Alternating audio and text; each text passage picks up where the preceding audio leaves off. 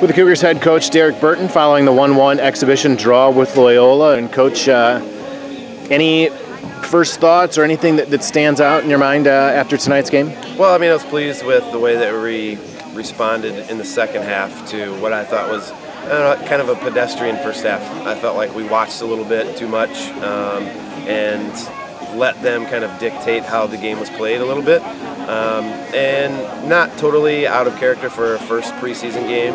But we talked about it going into the second half, and I think that was much improved, and maybe it's a good place to start. So I was happy with that, and just really happy to get, pretty much everyone that we have available got in the game for at least some time, and that helps going into a tournament format next weekend where we're really going to need everyone over the course of the weekend. So. How about the response to Loyola's goal? Loyola scores first late in the second half, and your girls answered back within the next couple of minutes. Yeah, we talk sometimes about a big five, whether it's locking down the next five after we score, but also responding within the next five if we give up a goal.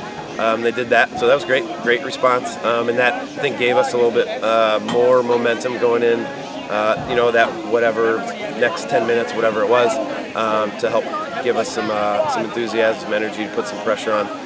So I was happy with it for sure. Thanks, Coach. Yeah, thank you.